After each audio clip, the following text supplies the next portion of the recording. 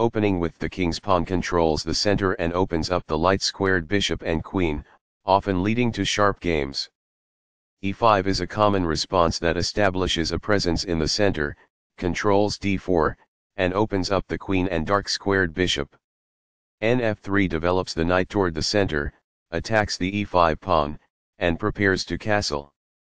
Nc6 develops the knight toward the center, protects the pawn on e5, and eyes the d4 square.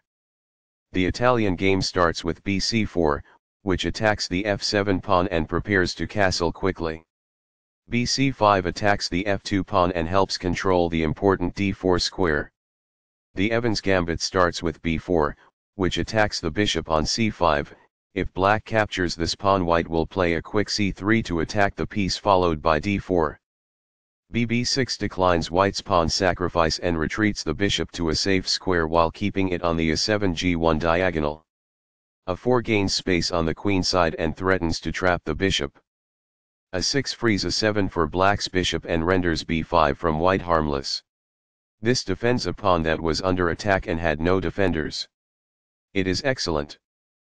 This activates a knight by developing it off of its starting square. It is best. This defends the attacked pawn. It is excellent. The bishop is ready to be developed to an active square. Castling gets the king to a safer square, out of the center of the board, while also developing a rook. Castling kingside tends to be safer because the king is further from the center. It is the last book move. This misses an opportunity to develop a rook off its starting square. It is an inaccuracy. This kicks an opposing bishop. It is good. This moves the bishop to safety. It is best.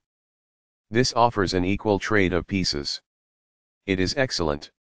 This is not the right idea. It is an inaccuracy. After all captures, this is an equal trade. It is excellent. Takes back. It is best. This activates a knight by developing it off of its starting square. It is excellent. Castling gets the king to a safer square, out of the center of the board, while also developing a rook. Castling to the same side of the board as the opponent avoids some of the attacking associated with opposite side castling. It is best. This is the strongest option. It is best. That's not a mistake, but it's not the best move either. It is good.